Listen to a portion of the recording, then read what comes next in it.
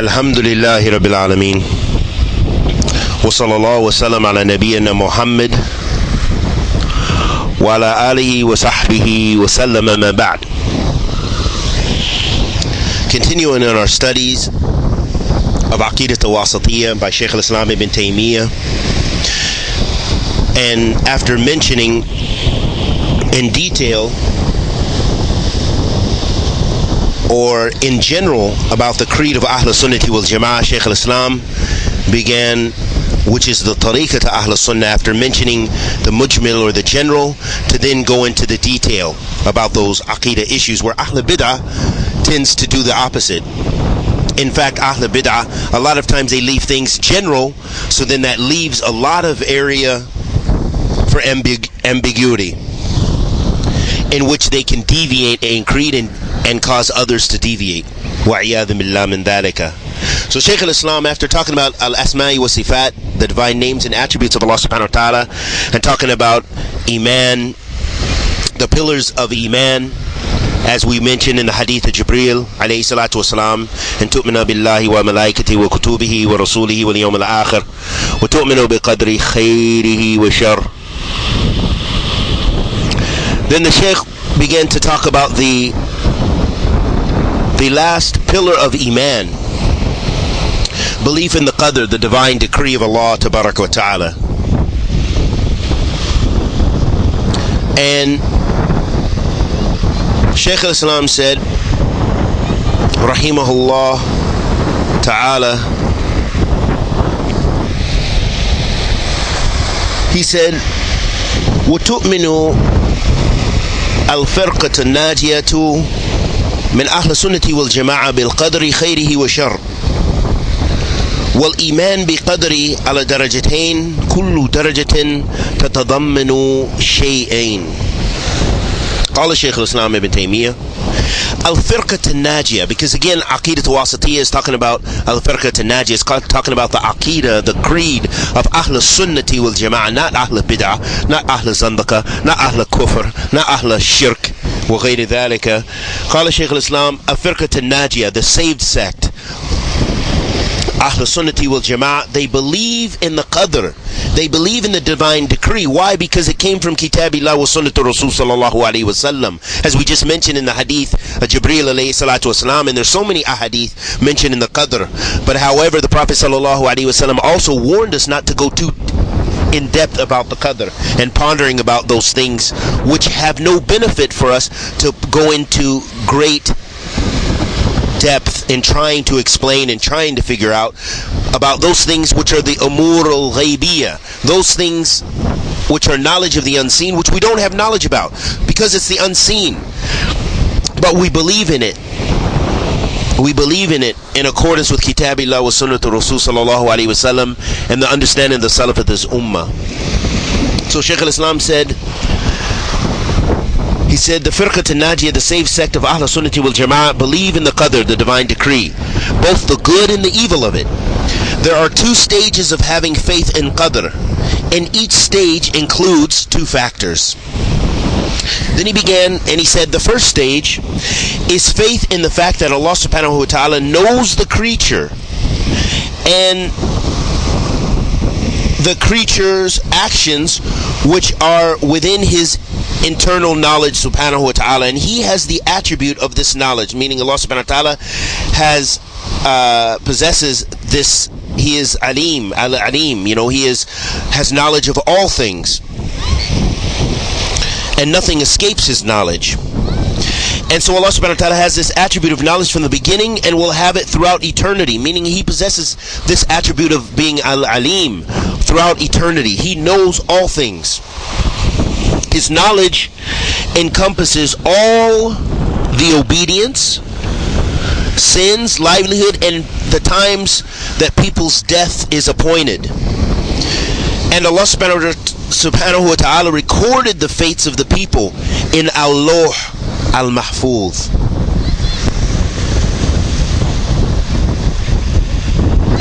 And Allah subhanahu wa ta'ala, first of all, Allah created the pen and then said to it, write. And the pen said, what should I write? And Allah subhanahu wa ta'ala says, write out all that is destined to take place up until the day of judgment. Whatever has been fixed for man cannot be missed, and whatever has been missed cannot have been fixed for him. So everything happens in accordance with the divine decree of Allah. Nothing escapes the Qadr. Your rizq, your wealth, your livelihood, those sins that you committed, the tawbah that you made, all of the things that you do, what you did last night, what you'll do tomorrow, everything is within the divine decree of Allah subhanahu wa ta'ala, and that's something we have to know. The person who you thought you were going to marry, it was not destined for you to marry them. The person that you married, it was destined that you marry them. And all of those things are within the divine decree of our Lord subhanahu wa ta'ala, tabarak wa ta'ala. That has to do with the divine decree of Allah.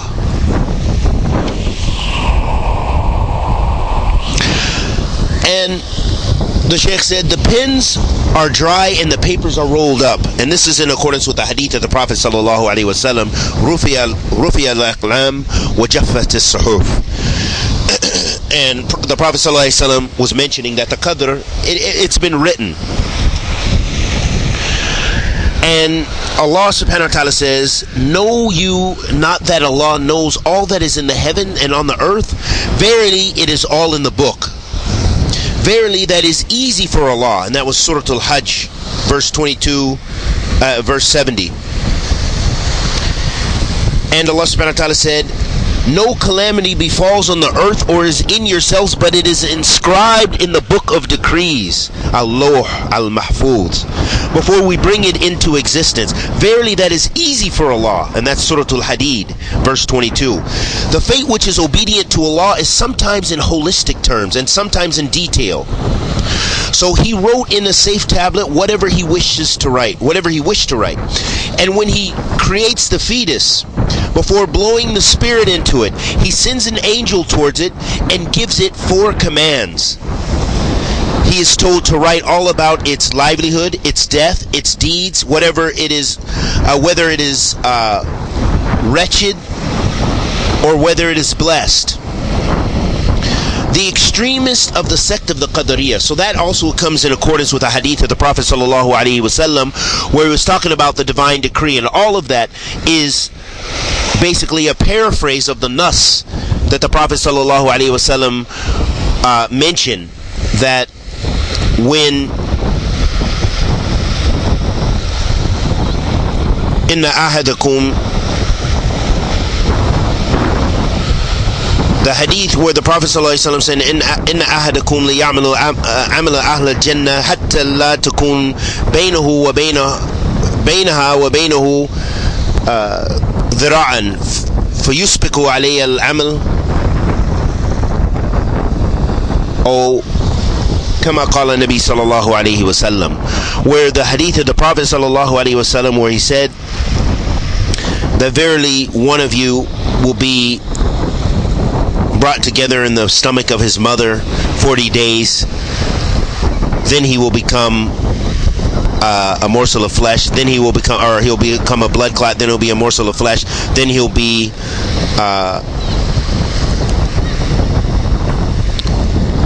after a morsel of flesh, then he'll be وَيُنْفِخُ فِيهِ الرُّوحِ, and then the soul will be blown into him. وَيُؤْمِرُ بِأَرْبَعِ كَلِمَاتٍ, and that 4 things will be commanded for him to write, that the angel will write these 4 things. And this was in accordance with the nas of what Sheikh Al-Islam Ibn Taymiyyah said. It comes from this hadith of the Prophet sallallahu alaihi wasallam. وَيُؤْمِرُ بِأَرْبَعِ كَلِمَاتٍ بِكَتْبِ رِزْقِهِ وَعَجْلِهِ وَعَمَلِهِ شَقِيًّا وَسَعِيدًا. So these 4 things, as we mentioned, will be written by the angel. He's told to write about its livelihood, its death, its deeds, and whether it will be righteous or wicked, or happy or sad. All of those things are written in accordance with the decree of Allah subhanahu wa ta'ala. So all of that defines the first stage of the Qadr, as Sheikh Al-Islam divided it into those two stages. And he also mentioned the extremists of the sect of the Qadariyah. They refuse to accept this element of the Qadr. However, there are few of them that exist today. This is one of these sects of the extreme Qadariyah. Those who divide, they are like the Mu'tazila, and those who agreed with them. Their belief is that Allah the Exalted has enjoined the slaves to do good and forbidden them from evil. He doesn't know His obedient slaves from among disobedient, but after committing the good and bad deeds. So basically they deny what? They deny the knowledge, the ilm of Allah. So instead, as we mentioned, Allah subhanahu wa ta'ala, one of His divine attributes is that He is Al-Alim.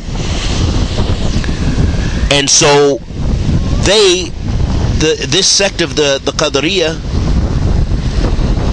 they deny Allah subhanahu wa ta'ala's ilm, His knowledge, that He is Al-Alim.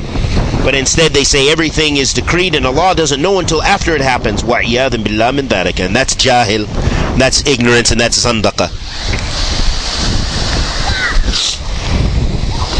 The second stage Shaykh al-Islam mentioned, rahimahullah ta'ala, regarding the Qadr, he said the second stage is that it is the will of Allah. So this has to do with the will of Allah. All these are, the ulama break it into 4 maratib. Many of the ulama, when they discuss the Qadr, they say it's of arba maratib, it's of 4 different aspects of the Qadr.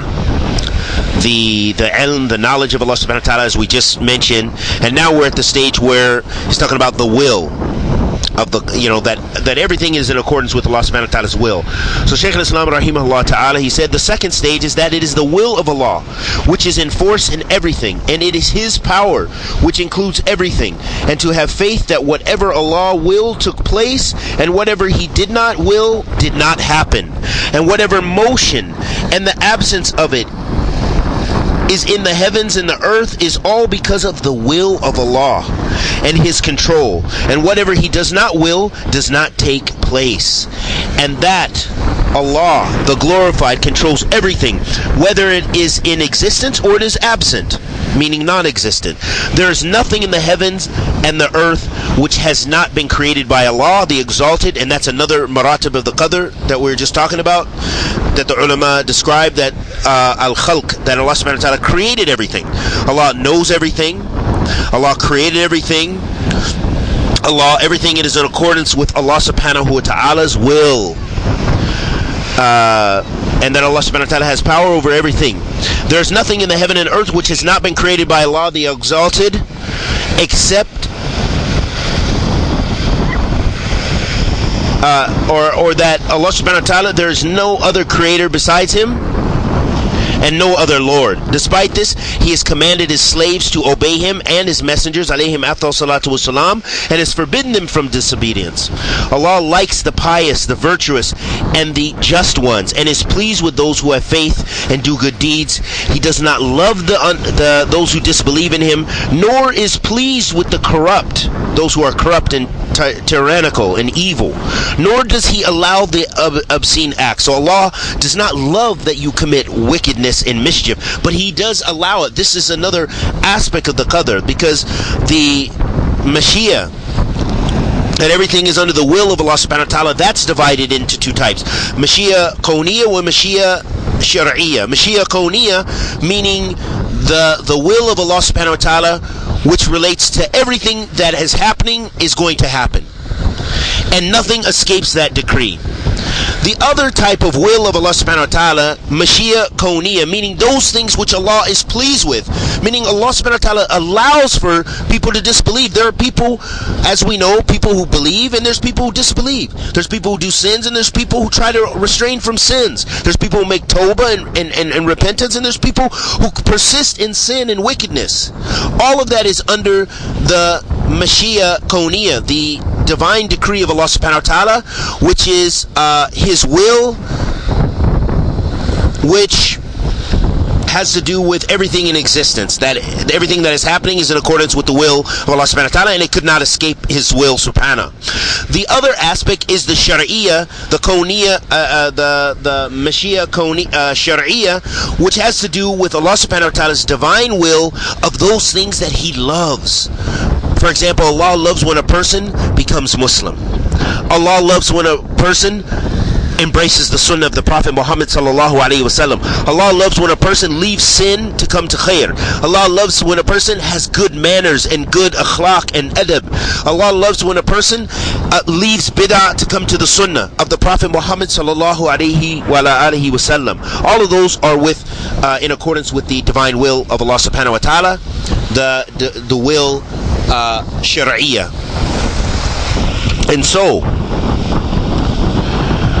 the slaves of Allah subhanahu wa ta'ala have the real choice to act, and Allah is the creator of the act. So Allah subhanahu wa ta'ala created our actions, but Allah gave us a type of free will. Okay, so a person can choose whether to do good or choose to do evil. They can choose to persist in sin, or they can choose to give up sin. May Allah subhanahu wa ta'ala bless us be of those who give up sin. Ameen. And there are all kinds of slaves: believer, disbeliever, virtuous, wicked, observer of prayers and fasting, and those who leave it. The slaves have power over their deeds, and they have intention.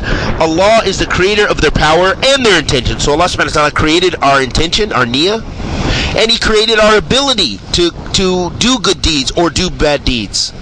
But He gave us that type of free will,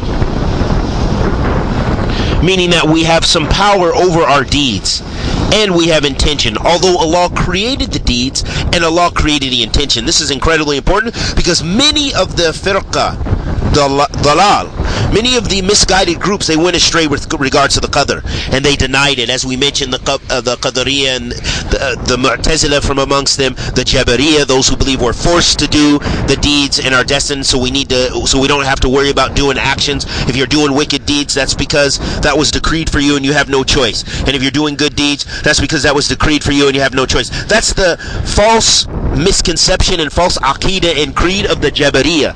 And this is also a denial of Allah subhanahu wa ta'ala's decree and His justice, His adl subhanahu wa ta'ala. Allah is the creator of their power and of their intention, as Allah subhanahu wa ta'ala says, to whomsoever among you wills to walk straight, and you will not unless it be that Allah wills, the Lord of the Alameen. Allah subhanahu wa ta'ala is the Lord, Rabbil Alameen, Lord of everything that exists. The Qadariyah in general refuse to accept this stage of predestination, whom the Prophet ﷺ has given the title of Majus of this ummah.